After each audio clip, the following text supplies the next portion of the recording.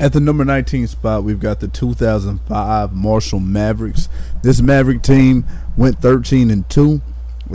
This team lost their first game of the season against Longview, 28-16, and then they lost the state championship 59-0 to go 13-2 on the year. But nonetheless, this was a very talented team from Marshall, led by senior running back Jackie Robinson. Jackie went off second in school history for rushing yards in the season with 1,972. With that 1,972 yards, he ran for 20 touchdowns, so he was the main catalyst on offense for those 2 years that he ran and chopped in Marshall. The all-time leading rusher, all-time leading touchdown holder, all of those things for Marshall for a high school career.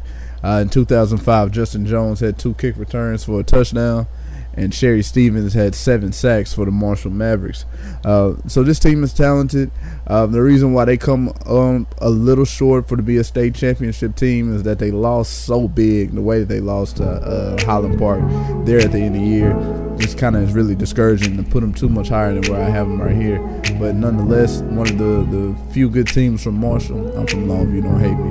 At the end of the, well, yeah, you probably should hate me. At the end of the day, number 19, the 2005 Marshall Mavericks.